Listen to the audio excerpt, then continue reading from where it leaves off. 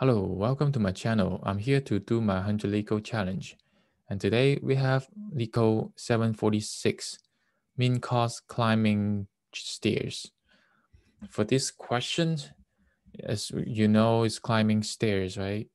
And then you can jump one step or two steps on the stairs. And every time you step on the stair, there's a cost.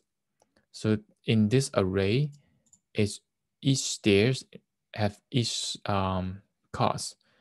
So if you start at 10 and you have to collect this cost, the purpose of this stairs is you have to jump out of this stair. This is the top of the stair.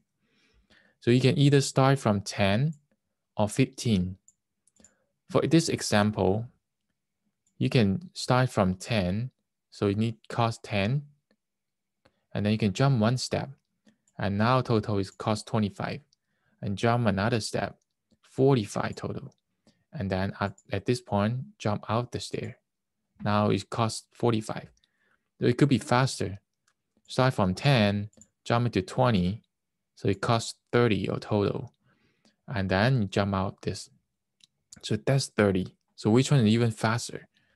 It's faster to start with 15 because you can start from here or here. Then you can start from 15 and jump two steps and jump out this stair. So it only costs 15 total. So this question is asking the minimum cost of jumping out the stairs. And in here is the same. The second example, we can start with 1, jump 2 step. This is 2 already. And jump 2 step, 3, jump another step, 4, jump 1 step, 5, and jump another 2 step, 6, and then it's out. So this is the minimum cost for jumping these ladders. That's the question. So how do we solve this problem? So the idea of this problem is could think about this place. This play can be jumped from 10 or 15. So the idea of it is making the minimum cost from the previous step to this step. From here, we have it 10, we have it 15, just let it default. But this step, we can calculate it because it's the best way to jump from this step to here.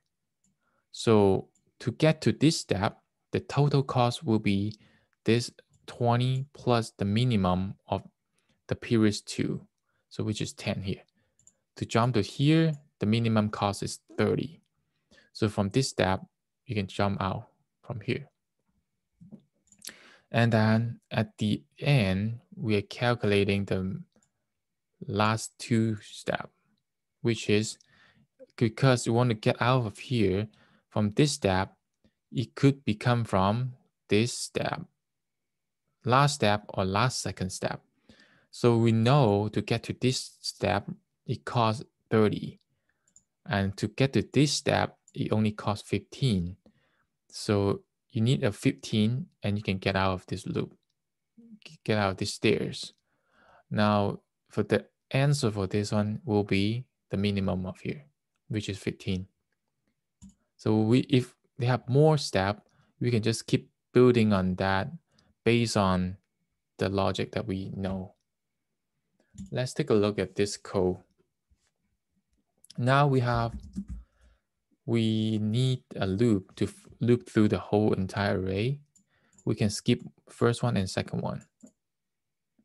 Now we have I equal to 0, I less than cost.length. So if we just ignore the first and second number, if I equal to 0 or I equal to 1, then we can ignore continue, right? And in now these 2 numbers is ignored. Next number will be processed is here. So this condition is gone. What else we need to do? So we have to override this current I. Now we at this point, we want to know how much cost for this and then override to cos I. Cos I is equal to cos I. Like, sorry. And we know this is 20, right? This local cost plus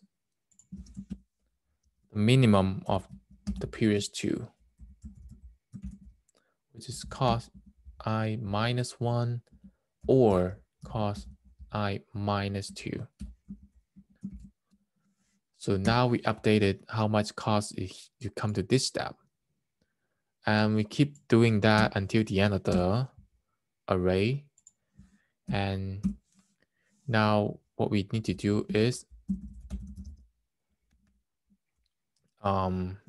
we need to output the last, the smallest requirement of this last step or last second step,